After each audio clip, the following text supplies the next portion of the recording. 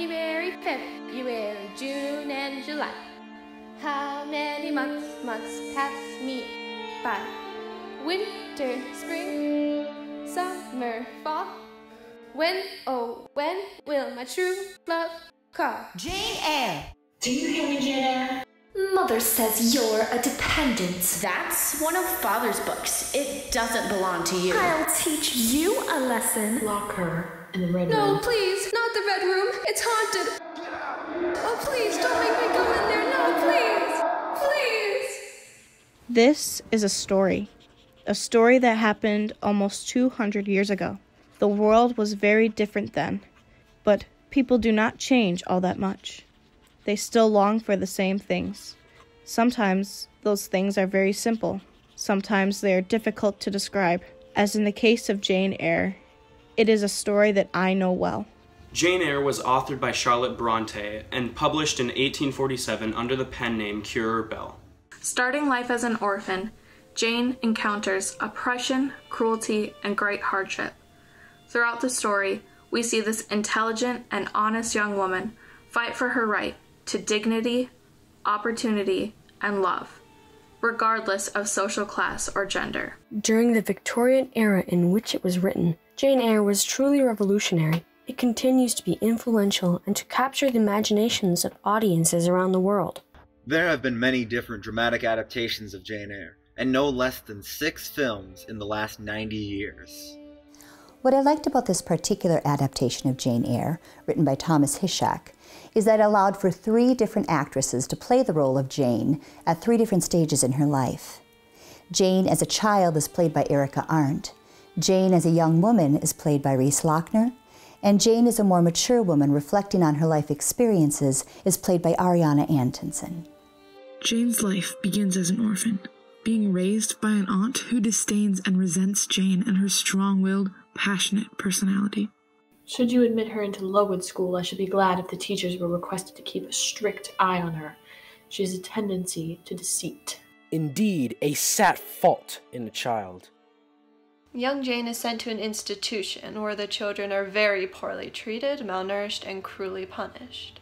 However, Jane finds her first true friend there, an older student named Helen, who becomes very influential in her life. This friendship and the gentle guidance of her teacher, Miss Temple, changes Jane's heart and helps her grow in knowledge and faith. By the time she turns 18, she is a well-educated teacher at the school. However, her life and the story takes a very different turn when she accepts a position as a governess at Thornfield Hall and meets the formidable Mr. Rochester.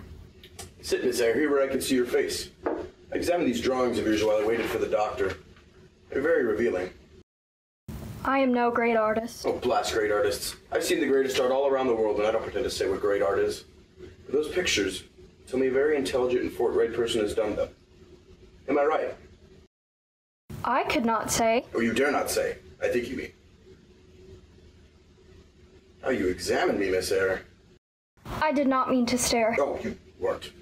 Tell me, since you've studied my face, as an artist does, do you find it handsome? No, sir. There's something singular about you. I didn't mean that. Oh, yes, you did. Don't deny it. I meant to say that such a question requires more than an impromptu reply. Beauty is of little consequence. What lies underneath I like your first is... response better.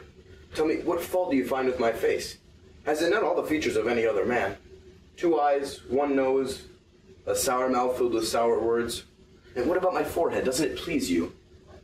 Sir, I would like to disown my first answer. You interest me, Miss Jane Eyre. Though you are not pretty any more than I am handsome, you're puzzling, and it makes you attractive. I fear I am quite simple and plain. I don't mean to puzzle. What are you wondering right now? Be honest. Well, I was wondering if perhaps you've had too much wine and are making fun of me. Am I drunk, do you mean? No, Miss Eyre. That is not among my many faults. Have they not told you of my faults?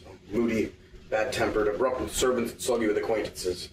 I'm a very difficult person, I hear. I've heard none of those things. Well, then you have not been paying attention. I'm a restless man. I do not like Thornfield, yet I'm drawn to it. I'm anxious to leave it I have no place I wish to go.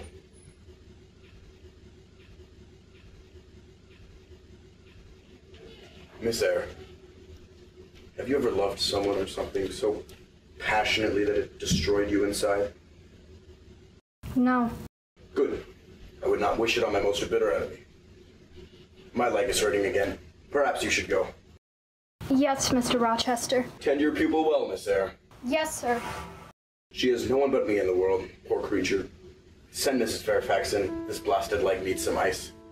With the introduction of Mr. Rochester, a very untraditional romance began in Jane's life. That I never should. How can you suppose such a thing? Do you think I have no feelings at all? What kind of a machine do you think I am? That because I am poor, obscure, and plain, I am also to be soulless and heartless? You are wrong to think so.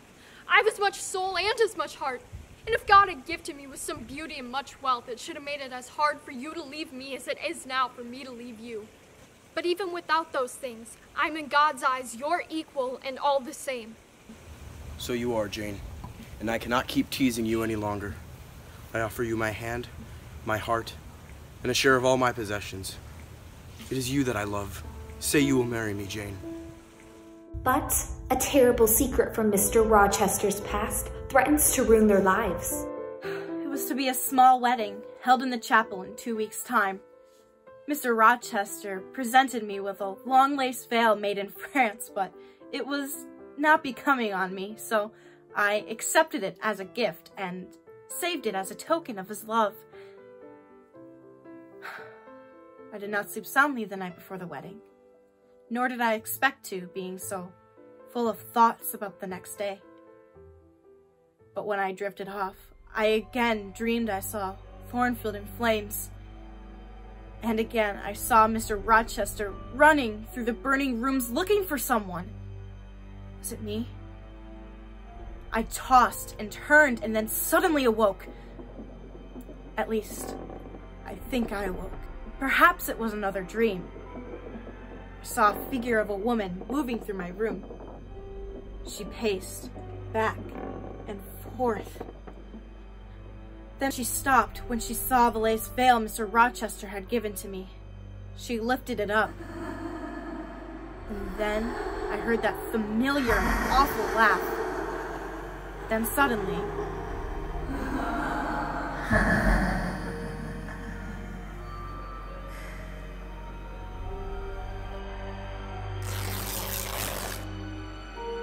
Of course it was all a dream, or so I thought. But when I awoke the next morning, on my bed lay the veil, ripped into 2 pieces. Mademoiselle, where are you, Miss Eyre? Blanche Ingram is a special favorite of Mr. Rochester's. Governesses. Half of them detestable and the rest ridiculous. I knew you would do me good. I knew it the first time I set eyes on you, Jane. If the door was not bolted, it would best to do I so. entreat you to accept me as a husband. It is you that I love. This man and this woman holy This marriage cannot go on. I declare an impediment. This ceremony is quite broken off. That could not stop me. Given the choice, I would do it again. You were my whole life, Jane. What is your name? Jane. Do you have any family? Jane. What is your name? Jane. Can you speak? This is my story. And mine. And mine. This is the story of Jane Eyre.